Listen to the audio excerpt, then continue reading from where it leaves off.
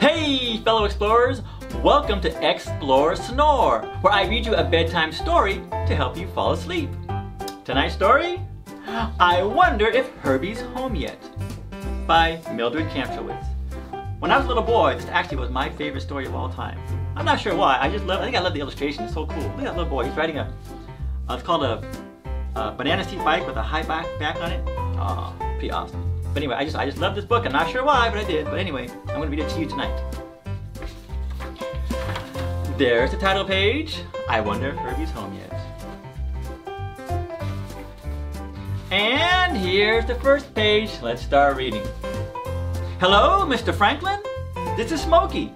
Is Herbie home? He went skating with Lester? Lester Pinkney? No message. Bye. Wow, Smokey seems kind of upset, huh? Herbie is not home and he's hanging out with somebody else. Lester Pinkney. What's gonna happen? Let's find out. Boy, that Herbie is one big fink. That's a real friend. A real no good friend. That's what Herbie is. I mean, what good is Saturday if your best friend's not around? Lester Pinkney. Lester Pinkney just happens to be the clumsiest kid on the block. Lester Pinkney just happens to be the smartest kid in the class. I just don't happen to like Lester Pinkney.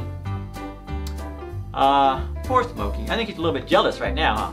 That his best friend, Herbie, is not with him. He's with Lester Pinkney on a Saturday. That's a weekend. That's the time to hang out and have a lot of fun. Uh-oh. I wonder what's happening. Do you think maybe that Herbie's no longer Smokey's best friend? Let's find out. It couldn't be because of what happened after school yesterday. Couldn't be. I mean, I only said, Herbie, you're asking to borrow the only thing I ever wanted in my whole life. My birthday present. It's not even scratched up yet. Ask me for anything else.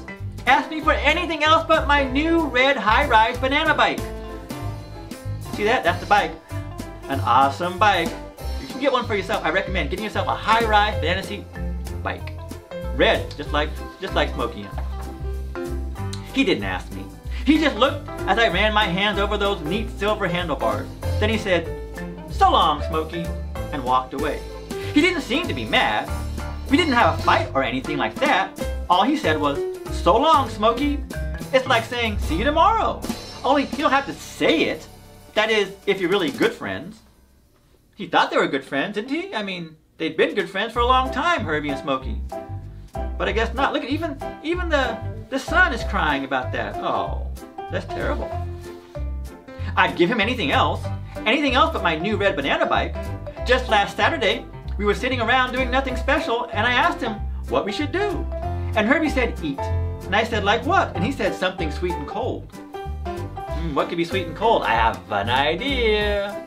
When I want something sweet and cold, I get ice cream. I bet you it's ice cream. Let's find out. So I got the $1 I had been saving, and we went down to Charlie's. We sat down on the stools and ordered the biggest, gooeyest ice cream sundaes you ever saw. Oh, ice cream sundaes, yummy! Then Herbie said, okay if I pay you tomorrow? And I said, my treat. You, Smokey Silver, he said, shaking my hand, are a great friend. Then I said, it's nothing, forget it. Well, he sure did. You think Herbie forgot about that? I bet you he didn't. I mean, that's really cool, right? I mean, if someone said my treat and bought me a free ice cream, I would not forget that, would you? I bet you Herbie didn't forget that. Then how about the time he was going away with his family for the weekend? There was Herbie standing outside my front door that Friday night. Herbie with the gerbil, the dog, the food, the cage, the bed. He didn't have to ask, I knew. So I said, sure, I'll take care of them for you. What's a best friend for? I remember saying, Herbie, you forgot to bring over the top to the cage. You think that's important, having a top to the cage? It might be important, let's see. I remember Herbie saying, he'll never make it over the top. He can't climb. Well, he could, and he did. Would you believe I spent most of that Saturday tracking down the gerbil? Uh-oh. Where did that gerbil go? He's looking all over the place for him. He found him right there by the radiator, huh? Oh, goodness.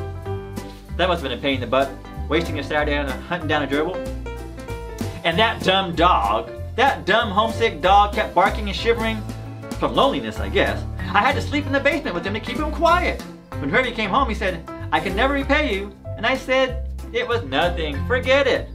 And he sure must have. Hanging out with Lester Pinkney, huh? Well, Smokey sure is upset about this, isn't he? Poor Smokey, huh? He thinks Herbie forgot about him.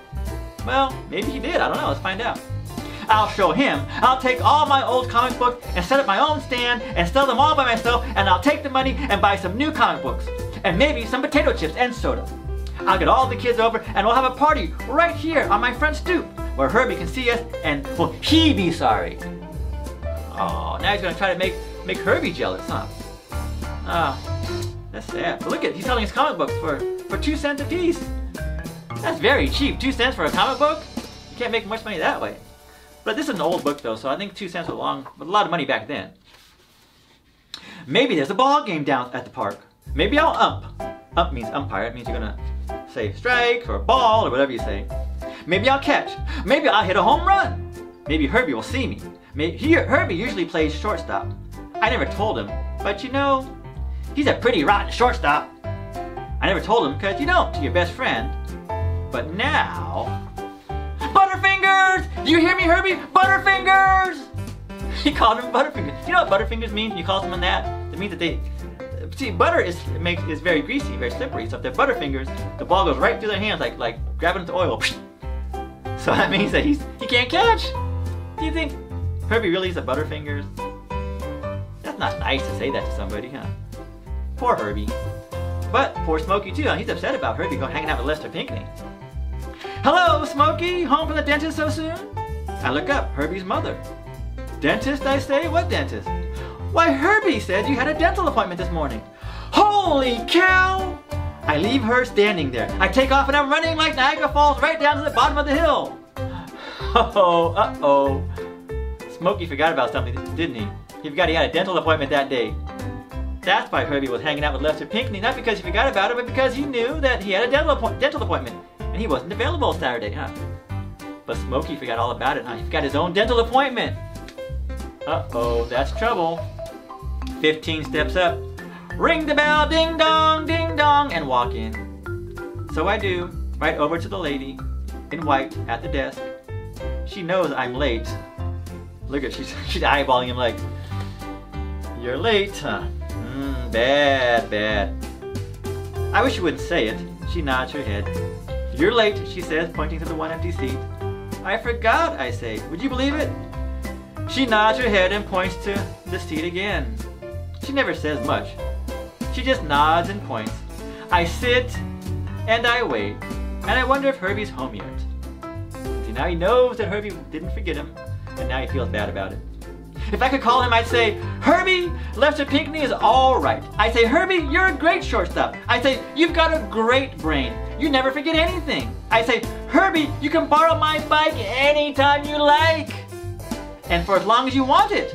And he'd say, you're great. And I say, there's nothing, forget it. Because that's what friends say to each other, right? They say, there's nothing, forget about it. Friends are that way, right? Friends are always nice to each other. And look at, even on this book, they're ripping the page apart to get to each other now. That's what's going to happen now, because they're such good friends.